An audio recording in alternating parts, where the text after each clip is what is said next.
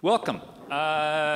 So I'll just off the top want to invite folks that are sitting in the back to come join us at the table.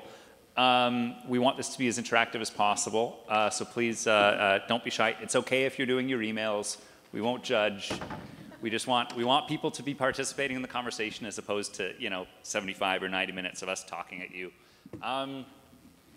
Welcome to today's session, Searching for Standards, the Global Competition to Govern AI. My name is Michael Karnakoulis. I'm the Executive Director of the UCLA Institute for Technology, Law, and Policy, which is a collaboration between the School of Law and the School of Engineering. And this session is co-presented with the, co-organized with the Yale Information Society Project and the Georgetown Institute for Technology, Law, and Policy. Our objective today is to foster a conversation on the development of new regulatory trends around the world, particularly through the influence of a few major regulatory blocs, particularly China, the US, and the EU, whose influence is increasingly being felt globally, and the tension between rulemaking within these centers of power and the impacts of AI as they're being felt outside of this privileged minority. As part of that conversation, we have a fantastic set of panelists. We're not going to be setting aside a specific time at the end for Q&A. Rather, we're hoping to run this session more as an inclusive conversation. So what that means is that after an initial round of short 3-minute interventions from each of our panelists, strictly policed 3 minutes, we will be followed, we'll have a set of discussion questions, and for each of those discussion questions, after a couple of interventions from our panel, we're going to be inviting interventions and comments from the rest of you to engage on these questions as well. So please, again, come, for those of you who are just joining us in, come join us here at the table and participate. So without further ado, let's kick things off with a set of short kind of introductory comments from our panelists to discuss trends in AI governance related to their region and area of specialization. Out of deference to our wonderful host country, I'm going to start with Kyoko Yoshinaga, who is a project associate professor of the Graduate School of Media and Governance at Keio University, and also an expert at GPAI's Future of Work Working Group. Kyoko. Thank you, Michael. Welcome to Japan. I'm Kyoko in Kyoto. Okay. So let me, first of all, give you a brief overview of AI regulations in Japan. Japan adopts soft law approach to AI governance horizontally while revising some sector-specific laws. It's not really known worldwide that Japan took the lead in introducing principles for AI research and development designed to guide related G7 and OECD discussions. In 2016, the then Internal Affairs Minister, Minister Takaichi, proposed 8 principles of AI R&D principles: transparency, controllability, safety, security, privacy, ethics, user assistance, and accountability as non-binding international framework, which was agreed by participating G7 and OECD countries. And it contributed to the OECD's AI principles. Japan has social principles of human-centric AI, which was developed by the Cabinet Offices Council as principles for implementing AI in AI-ready society. And there are 7 principles to which society, especially state legislative and administrative bodies, should pay attention, and they are human-centric, education literacy, privacy, ensuring security, fair competition, fairness, accountability and transparency, and innovation. Then we have AI R&D guidelines made in 2017, which added collaboration to the previous 8 principles of AI R&D principles, which I mentioned earlier, for developers and business operators of AI. And we also have AI utilization guidelines, which consists of 10 principles to address the dangers associated with AI systems. And it was also developed by Ministry of Internal Affairs and Communication. But these were for the developers, users, and data providers of AI. This user perspective guidelines was made because AI may change its implication and output continuously by learning from data in the process of its uses. Also, we have governance guidelines for implementation of AI principles issued by Ministry of Economy, Trade, and Industry, which guides how to analyze the risks associated with AI system implementations and offers some examples to help organizations adopt suggested principles. So these non-regulatory, non-binding soft laws are used by prominent Japanese companies to develop their AI policies and communicate them to external parties. As for the sector-specific, I wouldn't go into detail right now, but Japan is amending sector-specific hard laws, such as the Act on Improving Transparency and Fairness of Digital Platforms and Financial Instruments and Exchange Act, which requires businesses to take appropriate measures and disclose information about risks. Also, for doctors, there is notification from the ministry that the doctor owes the responsibility of final decision in the treatment that uses AI. So we have soft law approach at horizontal level and combined with some hard law approach by revising existing laws. Thank you. Let's go next to Carlos Afonso Souza, the director of the Institute for Technology and Society of Rio de Janeiro and a professor at Rio de Janeiro State University Law School. So thanks, Michael, and it's a pleasure to be here among friends to discuss this very important topic on how we think about regulation of AI in the region. So in this my brief introduction, just to say a bit that it seems that even though AI, like national strategies, do end up like sharing a common language, of course, like different states, they will have different priorities, they will have different approaches, and they will have, of course, different long-term visions about like how AI will end up producing relevant economic, political, and cultural changes in society. And especially when we look in the region, and by region I think about Latin America, we see that different countries are looking to the issue of governance and regulation of AI. And we have, for that specific purpose, Argentina, Brazil, Colombia, Peru, Mexico, all being very active in this discussion. But one thing that I would like to pinpoint that we can see right now in the region, and I think that's something that we might scale up to a discussion to different regions, is how we're moving through almost like this three-step process in which it all began with a very broad ethical principles about AI that end up turning to a second phase in which different countries end up designing their different national strategies to think about AI. And we now, seems like we are in this third phase in which different countries are actually regulating about AI through hard law, through different mechanisms. And that's, I think, one of the greatest moments for us to take a look on, especially because governance and regulation on itself, it's a form of technology. And we need to understand how are we approaching those different topics concerning the future of AI and making sure that regulation and governance is appropriate to deal with the challenges that we're facing right now, and at the same time come up with solutions that could be future-proof in terms of the challenges that we are going to face forward. So I'll just stop here in this very brief introduction, but just to to provide this quick look on the region and seeing different countries going through this different stage on thinking about national strategies, regulation, and governance tools for AI. So thanks, Michael. Perfect. Courtney Raj is the director of the Center for Journalism and Liberty at the Open Markets Institute and a member of the IGF's multi-stakeholder advisory group.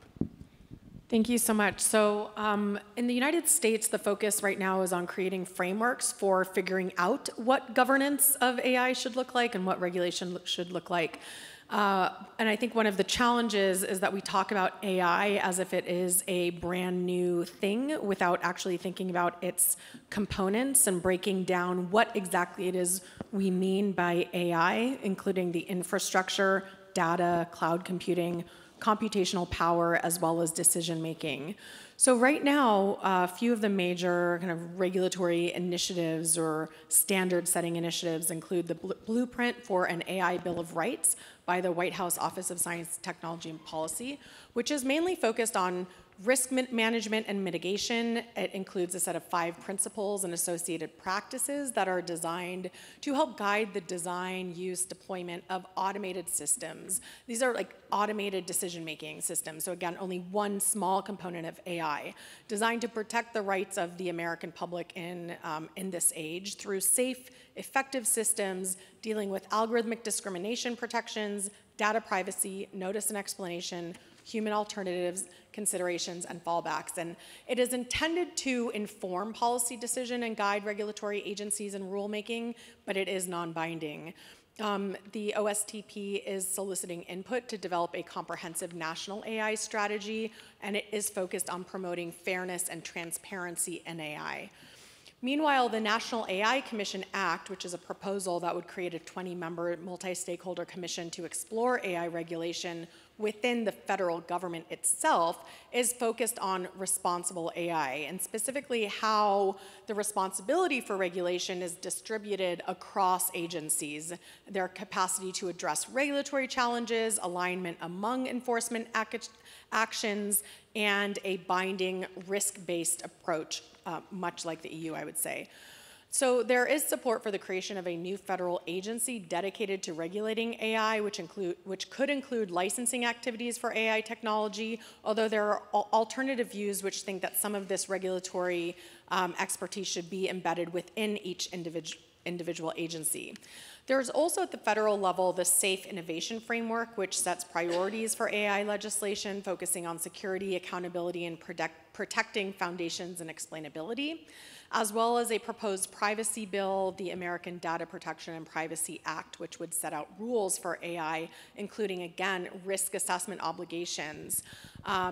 The federal agencies are providing guidance to regulated entities. So, for example, the FTC is regulating deceptive and unfair practices attributed to AI, and are increasingly using their antitrust authority to impose some antitrust impositions, looking at whether they can break it down some companies. I would also just add that at least 9 states have enacted AI legislation, with another 11 with proposed legislation, and the we need to, I think, look at competition interventions as well, which is not yet part of the regulatory landscape, but is kind of occurring with some court cases happening alongside these regulatory standard-setting initiatives. Thank you. So we have 3 fantastic panelists in the Zoom as well.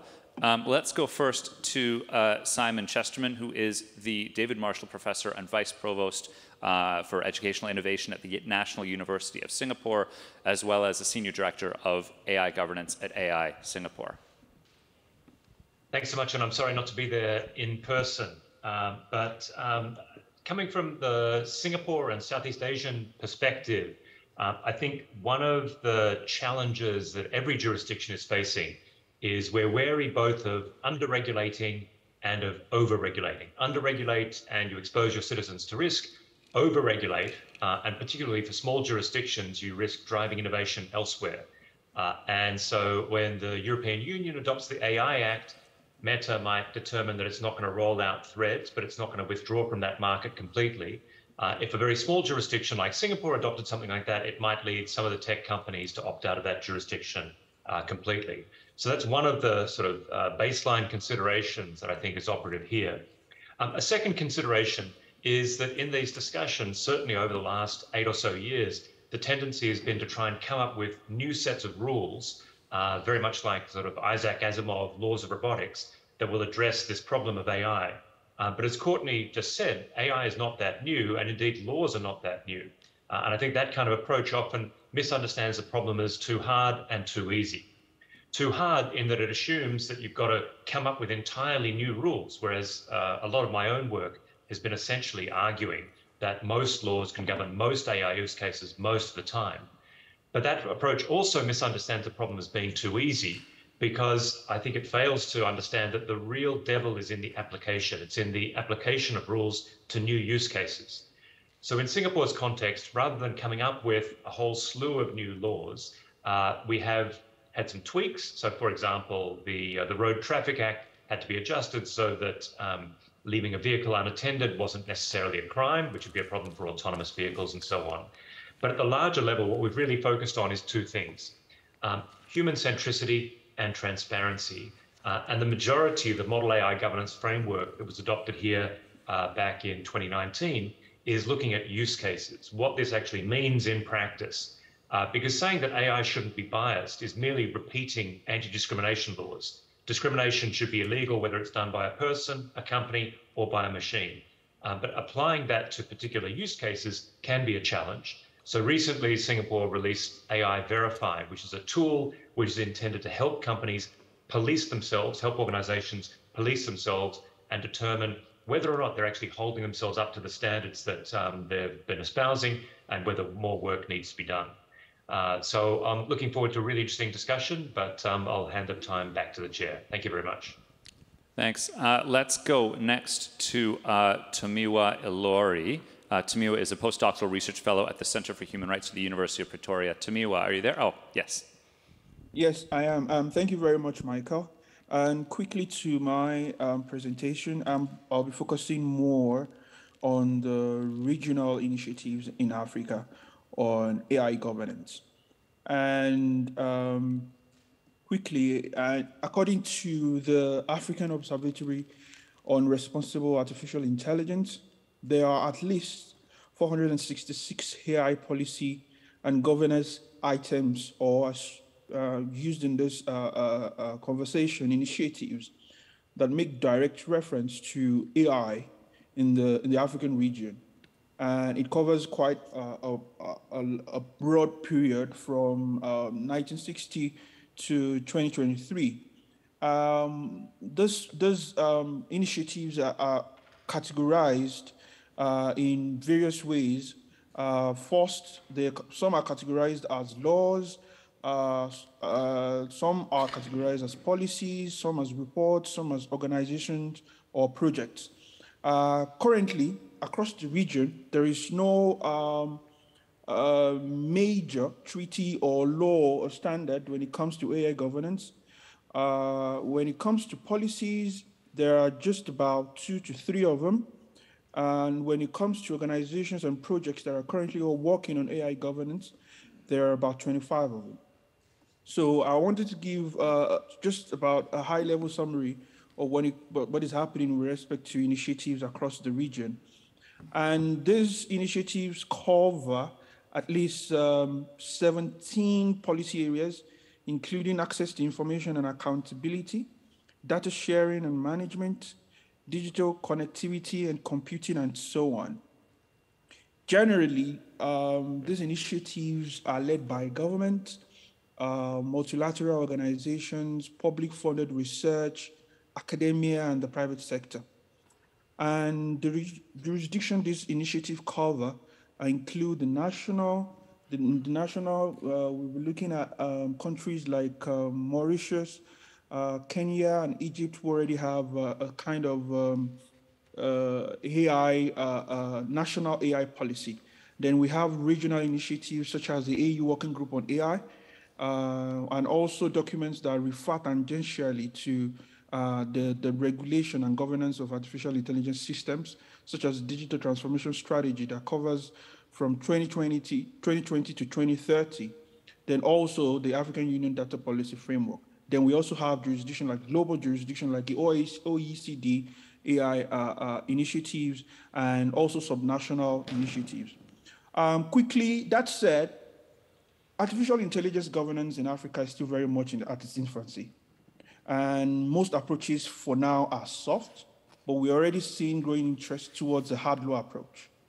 And that was just a recent example from, for example, the Kenyan government that has signified interest to now pass a law with respect to regulating AI systems. However, while governance may tarry for a while, interests are increasing from diverse key stakeholders such as governments, businesses, civil society, regional institutions, and many others. What this signals is that governance will not only catch up, will not only have to catch up, but when it does, it needs to be dynamic and respond to the unique challenges faced by Africa as a region in order to ensure that we do not replicate ongoing inequalities. I will stop there for now. Thank you. Thank you. And finally, let's go to Irakli Khodeli, who is a program specialist for UNESCO, to introduce their initiatives in this area. Thank you very much, Michael. Good day, everyone. Thank you for inviting UNESCO to join this panel. My name is Irakli Khodeli. As announced, I'm from the Ethics of Science and Technology team of UNESCO, and I'll be contributing to our discussion today from a specific angle of the UNESCO's recommendation on ethics of AI, focusing on the tool as for its proven potential to guide countries on AI governance and AI regulation.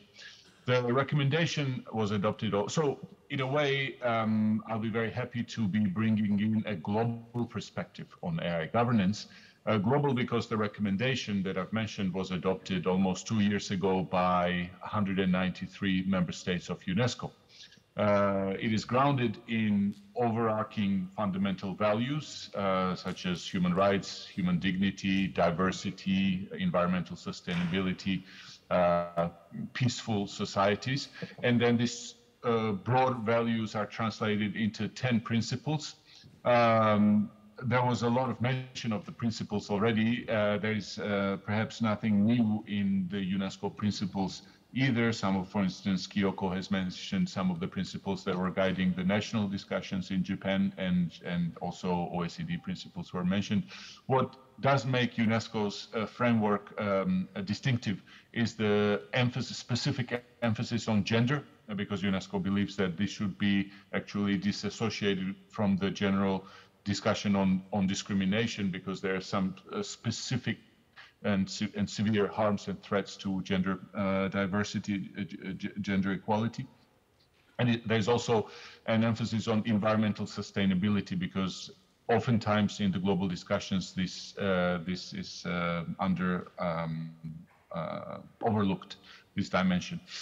And then finally, these values and principles are translated into concrete policy action areas by the recommendation to show the governments how you can actually operationalize these principles in specific policy contexts, whether this is education and scientific research, whether it's economy and labor, whether it's healthcare and social well-being, etc. There are 11 different communication and information. There are 11 different policy areas of the recommendation.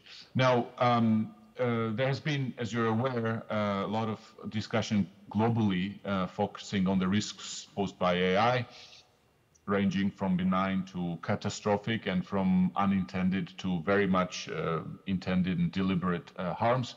But we understand that the risks are significant, and these risks are also cross-border. This AI also is closely related to pillars of the UN, such as sustainable development, human rights, gender equality, peace. So in this sense, a UN-led effort, in our view, is critical, not only because AI requires a global multilateral forum for governance, but also because unregulated AI could undermine other multilateral priorities like the Sustainable Development Goals and others. So what I would like to postulate today in our discussion is that UNESCO's recommendation represents a comprehensive normative background that can guide the design and operation of the global governance mechanism.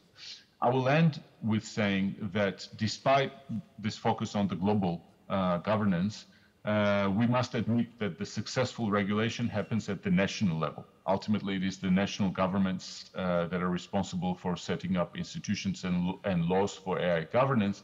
And here again, the recommendation on ethics of AI comes in handy because we are currently working with governments around the world, both in the global north and global south, to help them make a concrete use of this recommendation by reinforcing their institutions and the regulatory frameworks based on this overall ethical framework.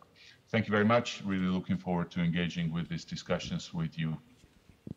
Thanks. So I think that's a fantastic framing of different initiatives as they're taking place in different parts of the world and by different agencies.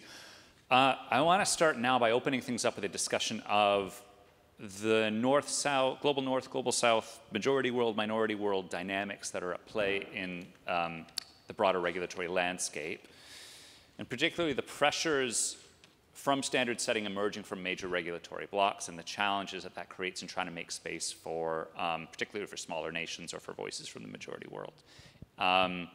Why don't we, I think that Simon might be a good place to start there in terms of the challenges that smaller nations face in trying to make their own way from a regulatory perspective, and then we'll maybe go to someone else from there. Sure, thanks so much. And again, it's great to be part of this conversation. I think as Carlos said earlier, there are phases that countries go through. It starts with principles, but indeed those principles themselves, this sort of set of ideas that, as Irakli said now, we've seen in the UNESCO document, you can actually trace their origins back through primarily Western technology companies. It was around 2016 to 2018 that Western technology companies, partly because it was around that time that the Cambridge Analytica scandal revealed to many that the risks of errant AI went beyond a weird Amazon recommendation or a biased credit or hiring decision to actually potentially impacting elections. And now we've seen with generative AI, everyone's suddenly realizing that AI could actually affect their jobs. So we've seen this spread around the world. And it is now, I think, a truly global discourse. But there are three challenges, I think, facing small countries in particular. The first is the one I've already highlighted, the sort of whether to regulate. Because if you're a small jurisdiction and you regulate too quickly, one of the concerns is that all you will do is drive innovation elsewhere. That can happen to big countries as well. An example of this is when in 2001, the United States imposed a moratorium on stem cell research. And that really just led to a lot of that research moving elsewhere. So that's the first question, whether to regulate for fear of driving innovation elsewhere. The second is when to regulate. And here there's a useful idea that some of you might be familiar with called the Collingridge dilemma. This goes back to David Collingridge, a book called The Social Control of Technology. And basically what he argued back in 1980 is that an early stage of innovation, regulation is easy, but you don't know what the harms are. You don't know what you should do. And the risk of overregulation is significant. The longer you wait, however, the clearer the harms become, but also the cost of regulation goes way up. And so I think, again, for smaller jurisdictions, there is this wariness of losing out on the benefits of artificial intelligence. And as we carry on this discussion, I do think it's important to keep in mind that there are risks associated with over-regulating as well as under-regulating AI.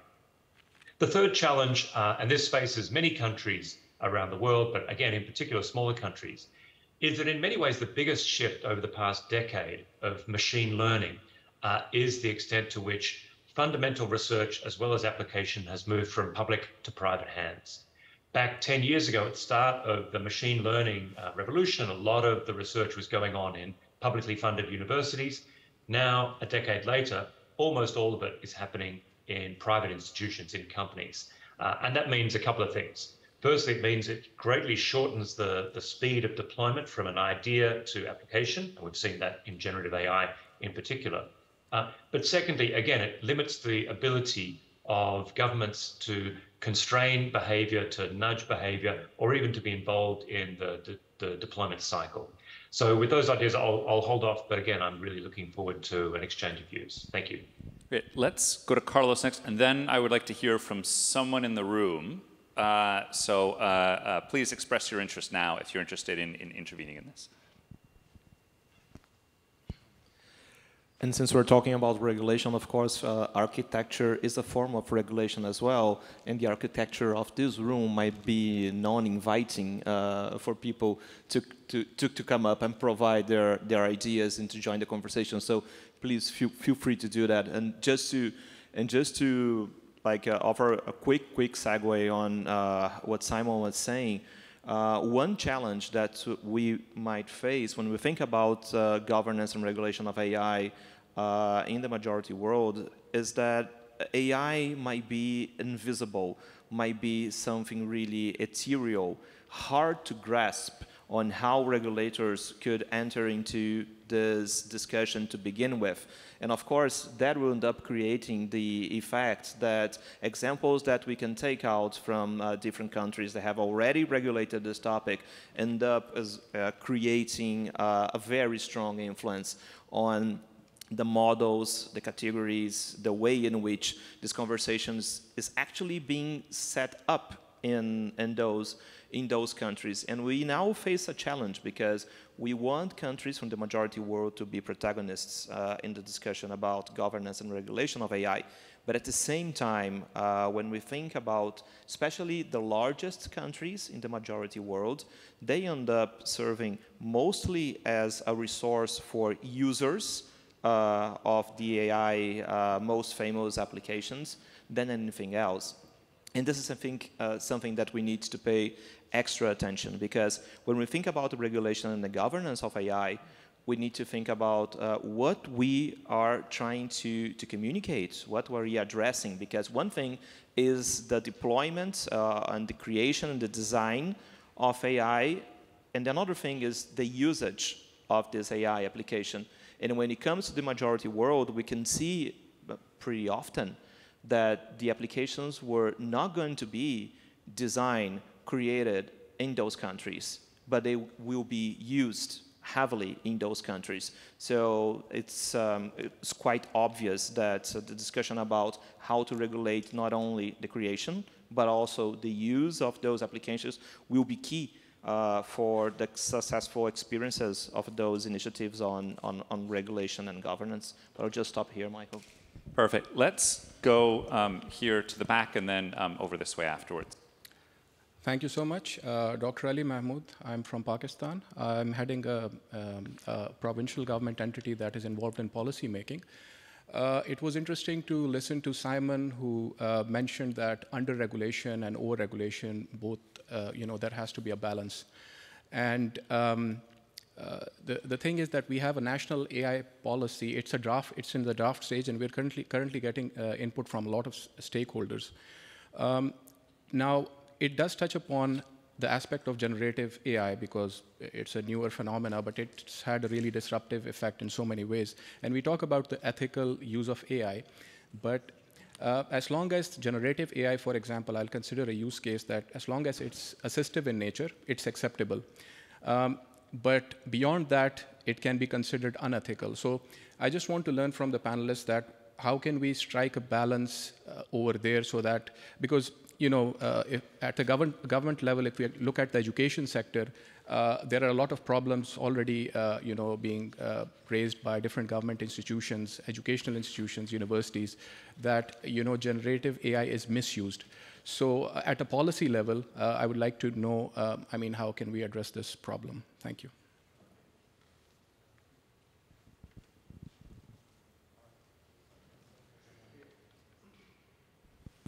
All right, thanks very much. Lee Ming-Zhu from Australian, the National Science Agency. So we, basically, our staff chairs Australian AI standards body. and also we developed Australian ethical AI principles back in 2019. So as a science agency, interestingly, we are not allowed to comment on policy and regulation because we provide scientific evidence into these policy discussions. But I think I want to raise 2 points. One is, no matter the standardization and the policy and the regulation, you need to measure the risks, the size of the risks. And that's a scientific question. And we need to have an international research alliance on how to measure those risks. Once you fully understand how to measure those risks, then you can probably reduce those risks and make a very informed decision. The second point I want to make is a lot of these are trade-offs decisions. Only those risks are well understood and measured, you can make those trade-offs. For example, when US Statistical Bureau released their data for further research, they have to make a very concrete trade-off between data utility and privacy. You have to make a conscious decision to sacrifice some privacy for the gain of some benefits. And that informed decision is done by stakeholder groups from privacy advocates. But it's even more complex than that. After they did that, I think there are studies coming out to say, actually, privacy, utility, and fairness, they all have trade-offs.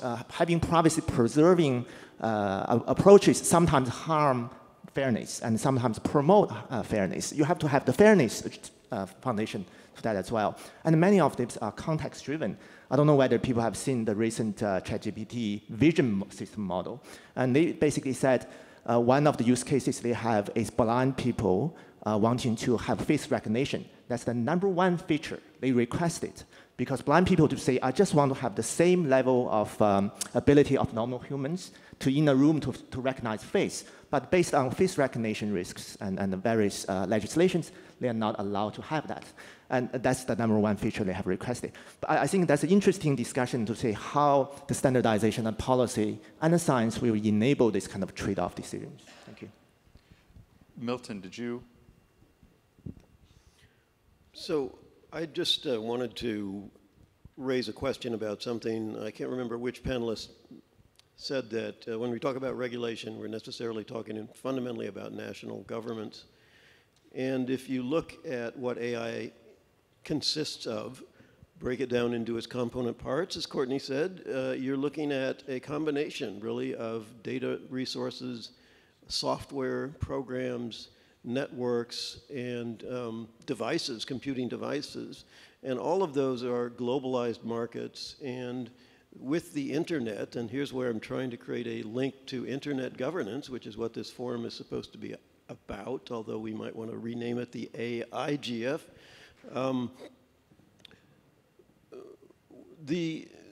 The internet makes it all very easy to distribute applications and to distribute data resources very quickly and hard to control. So I understand that many forms of applications will be regulated at the national level, like medical devices or something, where you have a nicely defined thing. But AI as a whole is going to be a very globalized form of human interaction, and I don't think that national governments are all going to solve this by themselves. Let's hear from Tamiwa, and then maybe one more intervention, and then we'll move on to the next question. Thank you very much, Michael.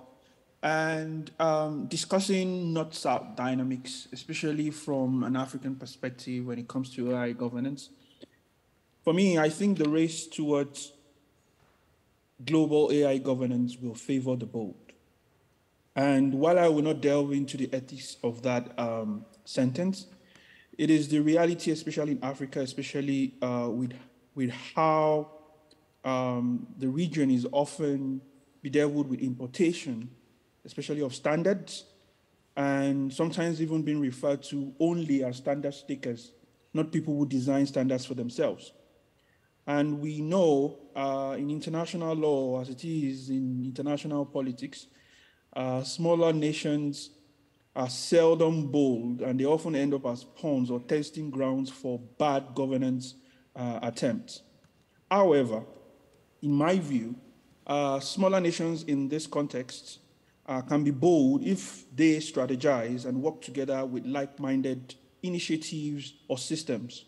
And when I use the word small, I also use small in terms of progress with AI governance and initiatives on the ground.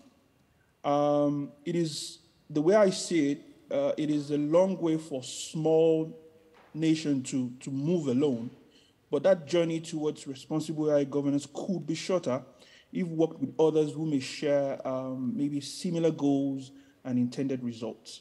That would be my quick contribution on that. Thanks. So let's go to one more intervention from the room, and then I'm going to move on to it. Yeah, Janet Hofmann, Germany. I have a question to Simon Chesterman on the situation in Singapore. You pointed out that Singapore is a small jurisdiction and thereby always face the risk of driving companies out of the country. But I was thinking of the fact that Singapore has quite a number of really successful companies under public ownership. So I was wondering whether that not creates perfect conditions for regulatory sandboxes where you can in fact test what type of regulation works and what effects it has on the companies. Sure. Simon, did you want to respond to that? Sure. So it's a great question, and indeed, regulatory sandboxes is something we've been exploring, in particular in the fintech sector. The Monetary Authority of Singapore has used this technique, which is not unique to Singapore, but the basic idea is you give a kind of safe regulatory playground where there are reduced risks that enables companies to test out new use cases. But the larger point about the danger of driving innovation elsewhere really is a concern not limited to Singapore's domestic economy, but to attracting the big tech companies, apart from anything else, to Singapore, which we saw 11 years ago when Singapore adopted the Personal Data Protection Act. Its legislation was specifically said to be aiming at balancing the rights of users against the legitimate needs of business. And so I think the combination of the small size, the openness to the world, and the regulatory flexibility of a country like Singapore does give us an opportunity, but we've still got to operate within those kind of constraints. Maybe if it's appropriate, I can very quickly just respond to earlier comments. I didn't catch his name, but the gentleman from Pakistan, one of the key arguments that I think needs to be spread around the world about the use of generative AI is that if you're going to use these things, in particular, if you're going to use them in a public sector context, you've got to keep in mind two things. Firstly, that if you share data with these generative AI systems like ChatGPT and similar capabilities, you're essentially sharing that data with private agencies. So you need to be very careful what you share. The second is it needs to be clear that whatever comes out of it, if you use that, you are responsible for it. And then really quickly, Li Ming, great to see you at a distance even, and I think it was Milton. I'd link both those two to say that the levels of regulation that we're talking about, you need to think of three.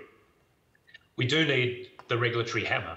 As Irakli said, you do need states are the only entities with real coercive powers that are going to be essential for harsh regulation when that's needed, and that's going to be an important level. But above and below that, you also need self-regulation, you need industry standards, you need interoperability that will, in practice, be the most common form of regulatory intervention, that kind of standard setting.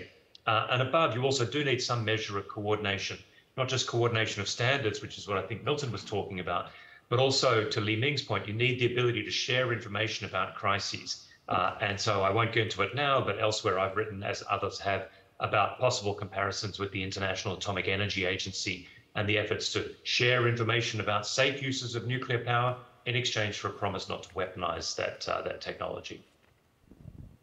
I want to, thanks. I want to pick up on something on what you mentioned previously about the Collingridge dilemma for the next question. Insofar as, you know, this is, we're in relatively early phases of it. There are a lot of unknowns of this technology, but there are also a lot of clear manifestations of potential and existing harms. So that the regulatory questions are certainly not speculative on this, but we are in the relatively early phases of implementation, wide-scale implementation at least.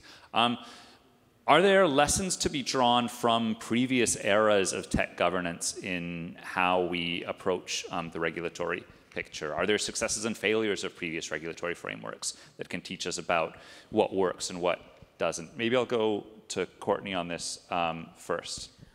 Thanks so much. Yeah, so my work has primarily focused on the so-called global south or majority world with a focus on the Middle East. And I think if you look at previous eras of tech governance, whether it's social media, search, app stores, online marketplaces, even standards, they were all rolled out and they remain controlled by a few monopolistic tech firms. And so we need to really take this as instructive. The debate about AI governance has failed to grapple with the issue of market power. We are taking the economic ownership and control of AI as a given. And while the discussions around how to prevent AI from inflicting harm are important, and the issues of preventing exploitation and discrimination are absolutely necessary, they will meet with limited success if they are not accompanied by bold action to prevent a few firms from dominating the market. I think that is the biggest takeaway. No matter how well we design our rules, we will struggle to enforce them effectively on corporations that are too large to control, that can treat fines as the cost of doing business, and that can decide to simply, for example, censor news in an entire country if they don't want to comply with a law, as we saw Meta do in Canada recently. So I think that we have to look at AI, again, in its component parts, as I mentioned earlier, and think about the dominance that we're already seeing by literally a handful of big tech firms that are providing the leading AI foundation models. They are taking aggressive steps to co-opt independent rivals through investment, partnership agreements, and their dominance over, for example, key cloud computing platforms. We know that between Meta and Google and Amazon, for example, nearly 1,000 startup firms were bought with no merger oversight, no FTC intervention. This has to change because I think, as we've discussed, the kind of small, large divide, the big economies, small economies, this is kind of relevant, but also irrelevant when you have massive firms that are creating new capabilities, creating new technologies that national governments do not have power over. And so I think that we have to look at reshaping the structure of markets and ensuring that we crack down on anti-competitive practices in the cloud market, look at common carrier rules so that, for example, regulators should be considering forcing Microsoft, Amazon, and Google to divest their cloud businesses in order to eliminate the conflicts of interest that incentivize them to self-preference, for example, their own AI models over those of rivals, as we have seen in app stores, in search, in the way that Amazon constrains and forces small businesses to comply with the rules it sets, because if you're not on Amazon Marketplace, it's very hard for you to do business in many countries. If you're not on Google search, you might as well not exist if you're a news organization. So there's much to be learned, but we need to get out of this idea that this is somehow some new, really scary thing that we're trying to govern and be like, all right, again, the components, data. How do we separate out data, computational power, software, applications, cloud computing, and think about each of those component parts, as well as thinking about risk assessments, these more risk frameworks that are really at a far end of the application layer and implications of a certain subset of AI systems. Yeah, the multidimensional nature of how power is concentrating is certainly well taken. If we're thinking about a longer view of these of technological developments and regulation, maybe let's go back to Irakli at UNESCO, who certainly has been present through UNESCO at least has been present through a lot of these different eras of governance, and would be interested to hear their thoughts. Sure. Thank you very much, Michael, and also to all the other participants for very insightful comments and discussion. This is actually a really nice question for me to also get back to something that Milton has mentioned in terms of the difficulty for member states to govern something that is so cross-border in nature, and that has to do with things like the flow of data across borders, internet, etc. Because that relates to, how have we, are there cases where we have successfully regulated an emerging technology? And my answer there goes that you need to have, and I might be reiterating some of the points that Simon has made and other speakers have made, is that the successful regulation of any technology, in our view, takes regulatory frameworks existing at different levels. Of course, at the global level, that's precisely, again, responding to Milton's questions, that's precisely why you need a global governance mechanism that coordinates and ensures compatibility and interoperability, between different layers of regulation. Usually, at the global level, you have the softest level of regulation. It could be a declaration, it could be a recommendation, but it could also be a convention, which would be a more binding document. And this is what, at the international level right now, at the UN level, that's what the conversation is about, is what kind of a regulatory mechanism that you have. Then let's not forget the importance of the regional organizations and regional arrangements. Of course, European Union comes immediately to mind, and it has been mentioned many times, but ideally we would want to have the same type of movement within African Union, within ASEAN, in Asia.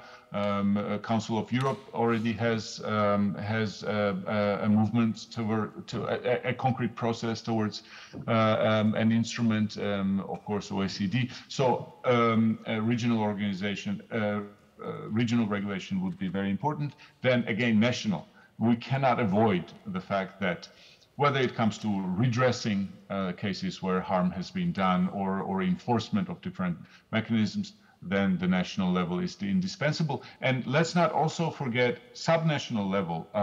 Courtney has mentioned, for instance, a lot of state level activity on AI regulation. We're also aware that in other countries also similar processes exist. In India, for instance, there is a lot of legislative activism at the state level,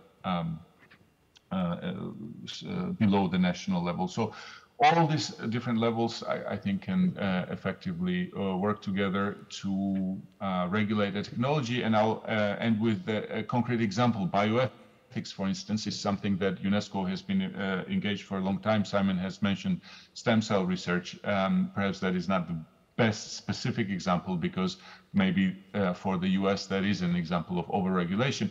But bioethics, so we have the Universal Declaration on Bioethics and Human Rights at UNESCO that all member states, all countries around the world basically have signed on to.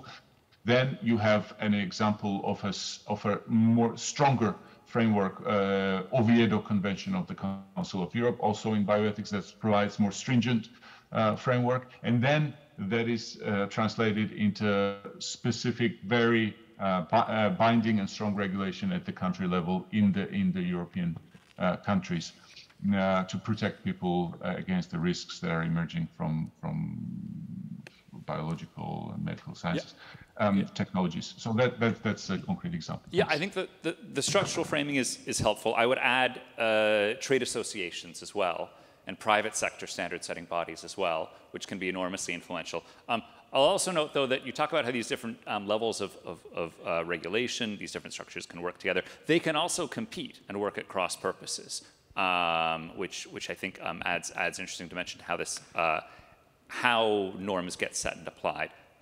Let's go to another comment in the room and then to Carlos.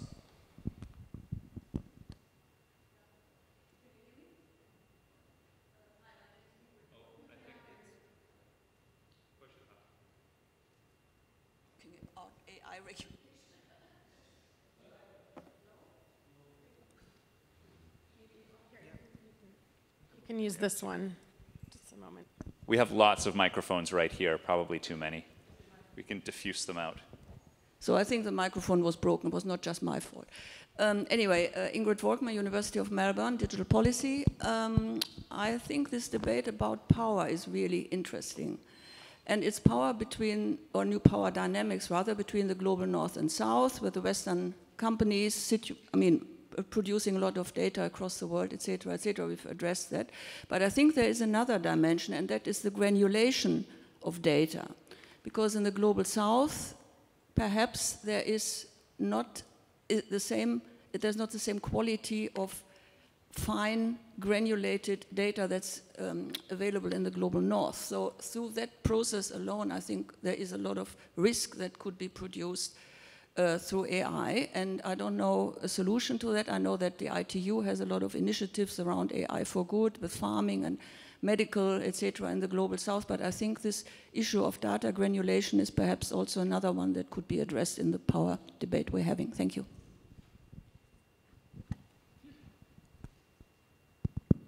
Super quickly, since we are discussing like what are the lessons learned on the at least 25 years of thinking about internet regulation, maybe one thing we should take into account is that copyright and freedom of expression were the two issues addressed early on the regulation of the internet. And by the time social media end up appearing in the global scenario, we had this surge of personal data protection laws that was fundamental for us to understand what internet regulation looks like in the last decade. So when we shift gears into the discussion about AI regulation, looks like we have at least two very interesting questions in comparison to this experience that we had with the regulation of the internet. So first one is how much the modeling of personal data protection laws, such as concerning about risk analysis, will end up influencing the way in which AI regulation will be shaped.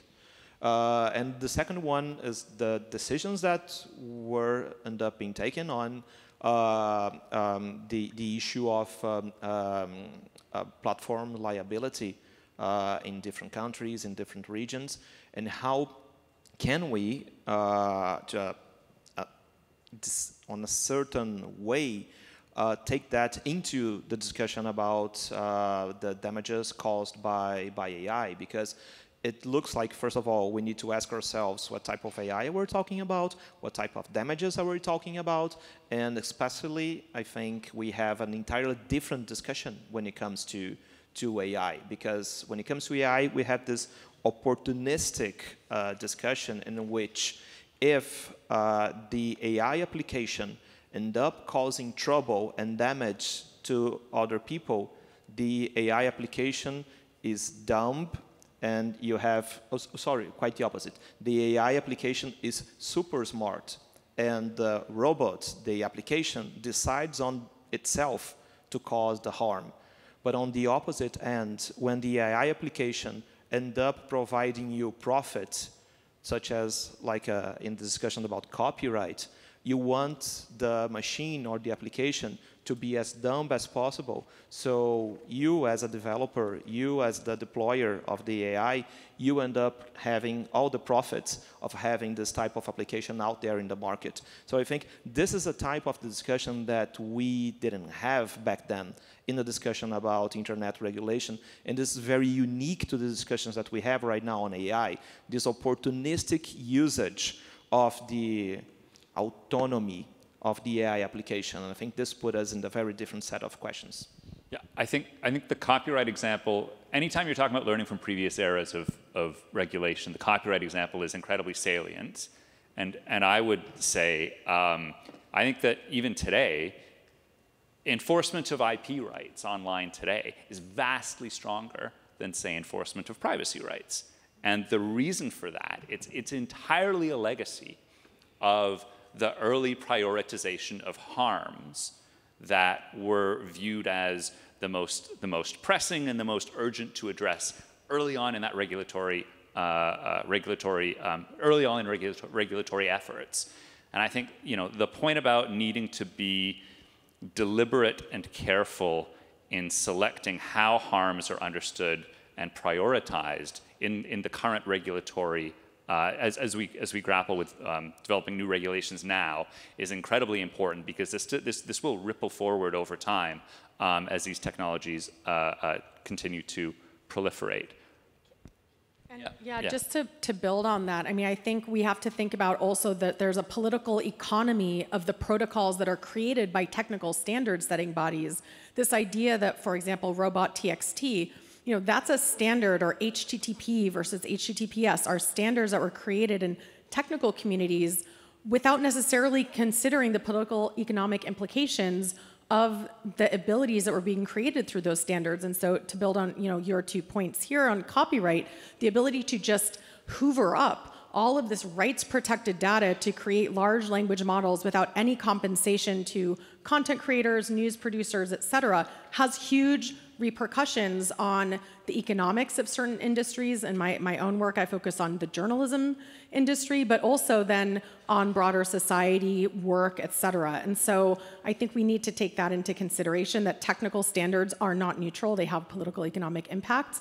And we have to think about neutralizing big tech's unfairly acquired data advantage proactively. And we should think about the fact that a representative from Meta stood on the AI high-level panel as a representative. We are recreating a lot of the problems of the past by elevating the same big tech companies versus seeing a greater diversity of technology and technical community. You have an overabundance of the big tech representatives and corporate tech representatives in a lot of the multi-stakeholder processes. So we need to, I think, reorient that.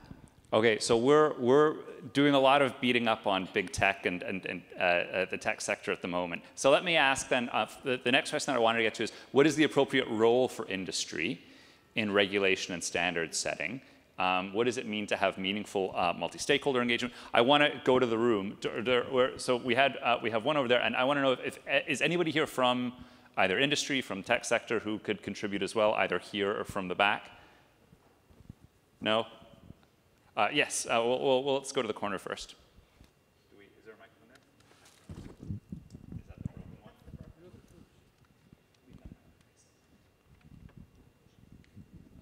This one works. Can you hear me? Test. Can you hear me now? Okay. Yes. This is Guo, actually from IGF. And it's kind of interesting. I learned natural language processing in 1980. I don't know how many of you is, learning the natural language processing in the early days. And it's really a big difference between the 1984 and now. Because in the early day, we are talking about the algorithm, but this day we are talking about a massive database. You know, the machine is learning from the massive database. But I don't know anybody to have a study in this kind of situation, because today the AI is learning from massive of the database. But the problem is, let's try to think about a two group. A group is a group of the people that produce the huge data, and such the machine can learn from this huge data from the group A. And thinking about it, there's another group of the people. They don't produce a lot of data. That means machine cannot learn enough from this group B. Now when the AI machine, after this whole study, and then try to generate their comment or whatever the result, is that it's possible because this data is less, this data is more. So there will be generate kind of discrimination to the group B and prefer the group A. I don't know anybody study such of a case. Yeah, I'm going to make one more call for anybody from private sector or industry to discuss the role of the private sector in regulation and in crafting good regulations and standard setting. If nobody speaks up, you don't get to complain if our outcome document is not fair. So well, let me frame it this way then. I mean, we hear a lot about multi-stakeholderism. What does it mean to have a meaningful multi-stakeholder process in terms of crafting either standards or regulation in this space? Why don't we go to Kyoko first, and then someone in the room who would like to chime in, or in the Zoom. So let me talk about the industry role. Industry should consider developing or using responsible AI as part of their corporate social responsibility, or as part of their environmental, social, and governance, ESG practices. Since the way in which they develop and sell or use AI will have huge impact on society as a whole. So I would like to point three main things that what organizations can do. One is to create guidelines on the development and use of AI, including a code of conduct, internal R&D guidelines, and AI utilization principles, and provide publicly accessible documents such as AI policy on how the organization develops and utilizes AI systems, like we did for privacy policy. And this is very meaningful, and I know this because I was working in a think tank developing AI systems. I was in charge of AI risk management and compliance.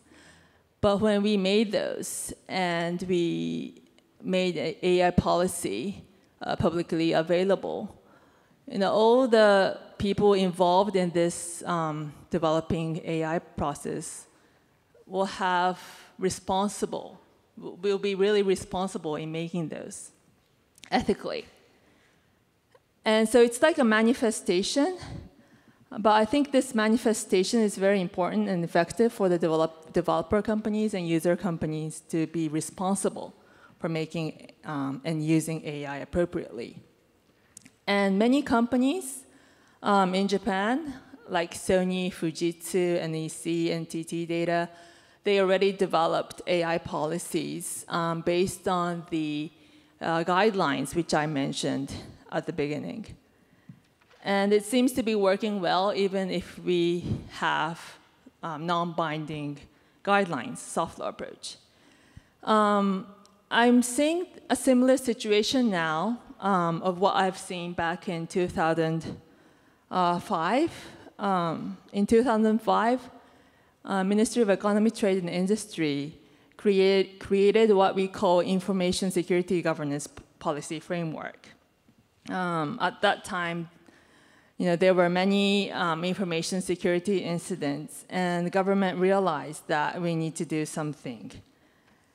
And I was in a think tank assisting to make that information security governance policy framework. But we made three tools for establishing information security governance. One is we made an information security benchmark to help organizations rigorously and comprehensively self-assess the gap between their organization's current condition and the desirable level of information security. Second, we made a model for information security reporting to encourage companies to disclose their information security efforts. And three, we made a guideline for business continuity planning to encourage companies to develop such plans. Now, this initiative has led many companies to build robust information security governance. So in the context of AI governance, creating informed frameworks may encourage management to establish robust AI governance within their organization, perhaps functioning as part of their ESG efforts.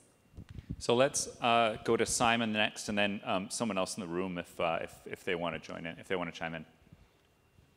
Thanks. Yeah, on the role of companies, I do think it's sort of amazing how things have changed.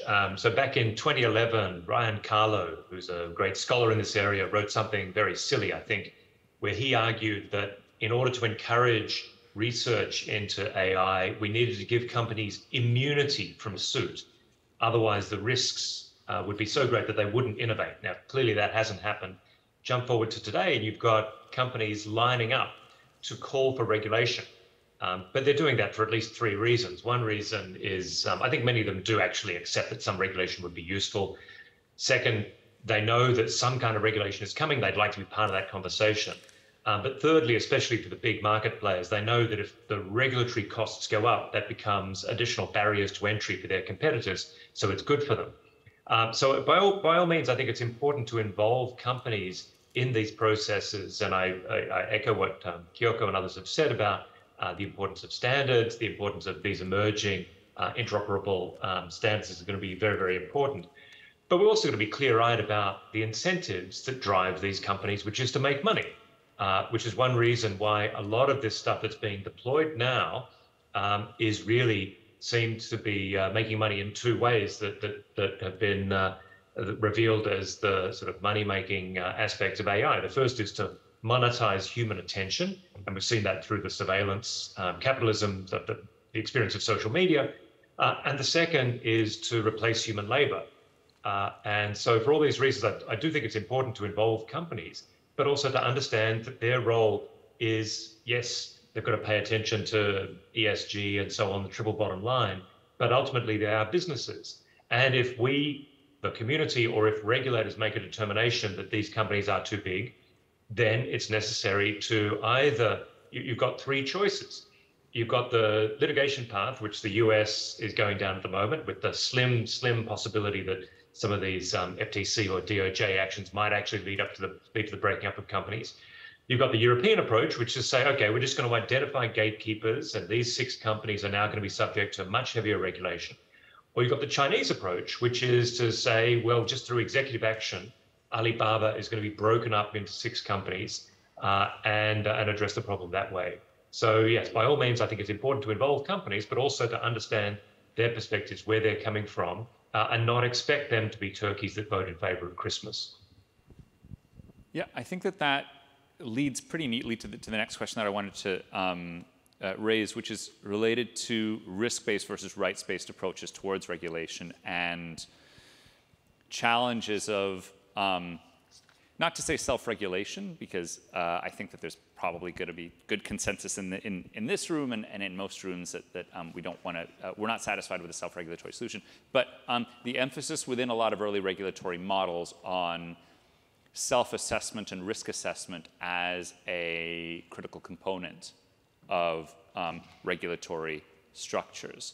That's an important part of the EU's regulation in this space, draft regulation in this space. In the US, the AI Commission bill has explicitly endorsed a risk-based assessment model. Are there thoughts on, challenges and the role of this kind of assessment in effective regulation, the role of companies in carrying out these assessments, challenges in finding an effective avenue towards in developing an effective framework if it relies on internal assessments by companies and the need to develop that in a robust way. Milton? Oh, yeah.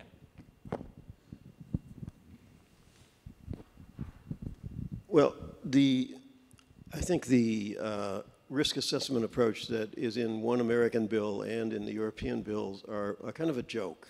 Basically, they are asking for self-assessments. And this is not because I'm anti-industry and don't trust them to do this. I think it's just going to be a ticking-the-box exercise. And the point that I think that we need to think about is that you don't know what the risks are going to be in many cases. These things don't exist yet, right? And so you cannot, that's what makes me laugh about the European model. So people are supposed to sort themselves into the 5 different risk levels, but how do you know what the risk is until it happens. And so I don't believe in this kind of ex-ante forms of regulation where the government pretends that it is all-knowing and it thinks it can decide. And I'd like to bring your attention more to a rights-based approach based on property rights, which is whenever you have a new technology, you create new forms of property. So we saw this in the domain name industry, Michael. We saw, these things were nothing. They were given out for free, and then suddenly they were valuable, and they conflicted with trademark rights. So we had a policy-making process ex post where we figured out who had a right to what. And now with so-called surveillance capitalism, we are discovering the value of data resources, and we have, to renegotiate the boundary between who owns or who controls what data when users interact with platforms. And I think it's a mistake to view that as this extraction process where a helpless human just gets data taken away from them by, you're engaged in an exchange. You are getting something and you are giving up something, and we have to decide how that data gets monitored and owned and regulated, and that's not an easy problem. So I would think that with AI, the issue is going to be a lot about property rights, and it's interesting to see how we're replaying some of the conservative protectionist stuff about copyright now. That remember when we started the internet, some copyright people were saying every time you move a file from one server to another, you're making an illegitimate copy, right? And that would have killed the internet. They wanted the definition of property rights in digital items to be so strict that we simply would not have had an internet. So we have to be careful about that. I'll also say, it's interesting because regulatory ambiguity in other use cases can lead to overly cautious approaches if it's accompanied by either aggressive enforcement and or extremely severe penalties. So in the speech realm, a vague law is always viewed as being really dangerous because if it can be aggressively enforced, people see it really clear of the line. But it's just not clear to me that any of the proposed AI regulatory frameworks would incorporate or could incorporate that level of enforcement, so that's why I think it's interesting that ambiguity can work both ways, but it's unlikely to work that way in this context. Let's go, Courtney, and then yeah. Yeah, I think one of the problems, to definitely agree with Milton on the risk-based approach, you just don't know, and that limits what you're even talking about. We're not talking about, for example, regulation that is aimed at reclassifying some types of companies as common carriers or having public utility type requirements, common carrier requirements, for example. I think that, yes, the way that we address property rights on the internet gave rise to the internet. On the other hand, the way that we implemented some of those copyrights or lack thereof and some of the digital advertising structures that emerged has killed off a large part of the news media industry, which is considered an essential component to democratic systems. So there is a trade-off. I think we have to think, unfettered innovation is not necessarily good. So I think that the rights versus risk-based assessment does not get to many of the issues at stake. We talk a lot about individual level data. I think you're right, Milton, this user data. There is some exchange, but there's a lot of data that is not individual data. It's sensor data, it's environmental data, it is data about movement and data about data that is also incredibly valuable and currently dominated again by larger firms that have more access to data, et cetera. So we have to, I think, really, I feel like the rights and the risk-based approach are important for a specific subset of AI, particularly when we're talking about maybe generative AI, decision-making AI systems in certain sectors, but that is only a small component of AI, and we have to think about public interest-oriented regulation and a wider set of policy interventions. So let's, did you raise your, oh, I'm sorry. Oh, yeah. Thank you. I wanted to respond to Milton and politely disagree. First of all, I mean, no, that's nothing new. My objection concerns the fact that you think it's ridiculous to ask platforms to assess the risks. First of all companies have lots of experience with risk modeling. As a technique, it's not new to them. They're used to doing that. And now they are asked to assess the risks vis-à-vis some fairly specific groups, vulnerable groups, to well-being, to all sorts of things. And as we know through various leaks, they know themselves what they are doing to specific user groups. Also, that is not new to them. And finally, the DSA gives researchers now privileged access to data produced by platforms in the area of risk. And I think it will be possible to some extent for research to assess how platforms assess the risks they impose on societies. It will be, I think, fairly interesting to see particularly how platforms deal with the question of general risks to society. I have no clue how they're going to operationalize that. They will have to do that to tick boxes, but there are research groups that will be able to hold them account on the ways how they approach this problem.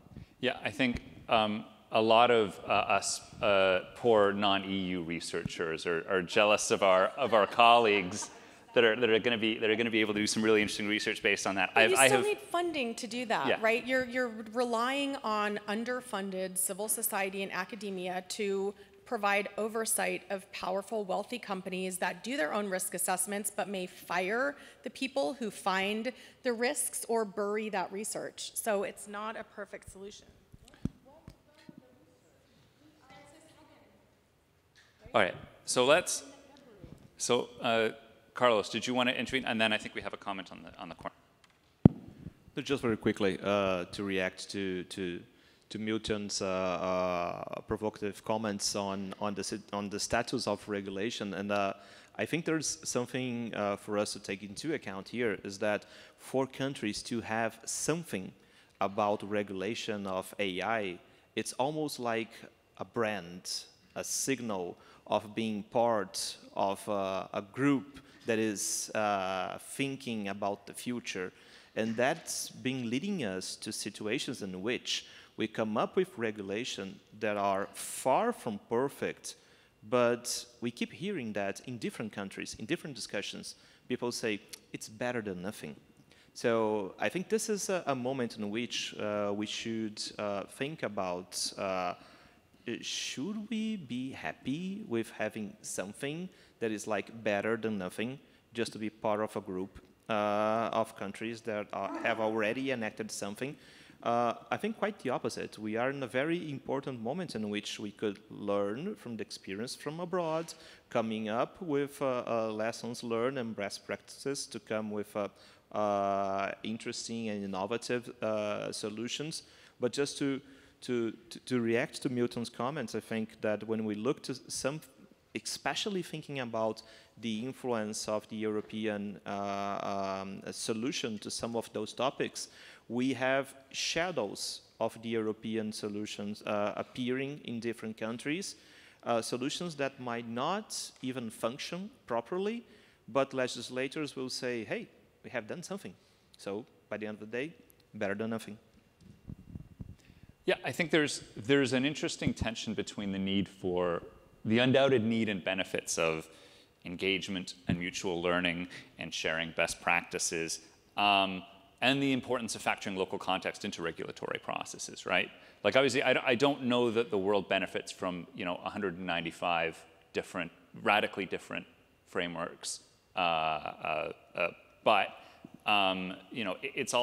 it can also be problematic when countries sort of cut and paste, say, an EU model or an American model into their local context, which can either lack an appropriate regulatory structure of related legislation, right, like the EU Act but without the GDPR and without the DSA and without the Digital Markets Act that are also important components of the same regulatory ecosystem, or that just import a conception of harm that's not necessarily fit for purpose based on the local context. We had a comment in the corner. Thank you. My name is Sunny. I'm from the National Physical Laboratory of the United Kingdom. There's a few words, and I thought we were drilling towards what I was trying to say earlier on, but it's actually maybe helped me a bit more now that everyone else has spoken.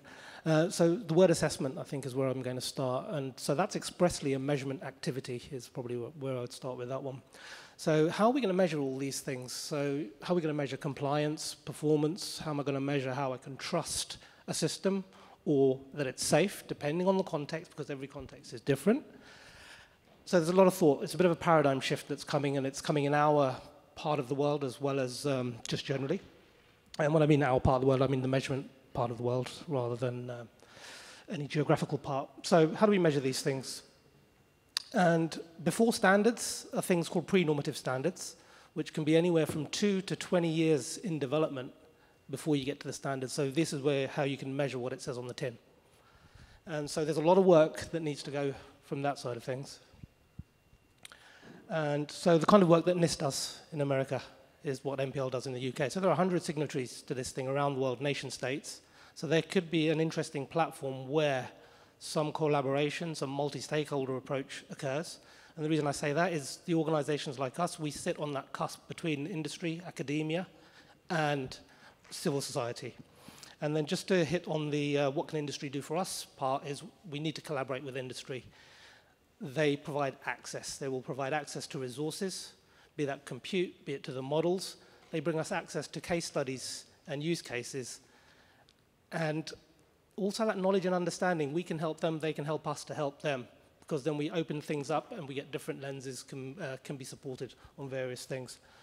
And then the last thing is this context thing. So it's not just about quantitative measurement, it's about qualitative. So what does a socio-technical test bed to measure the trustworthy outputs of AI actually look like? And that's something that the world needs to work on together.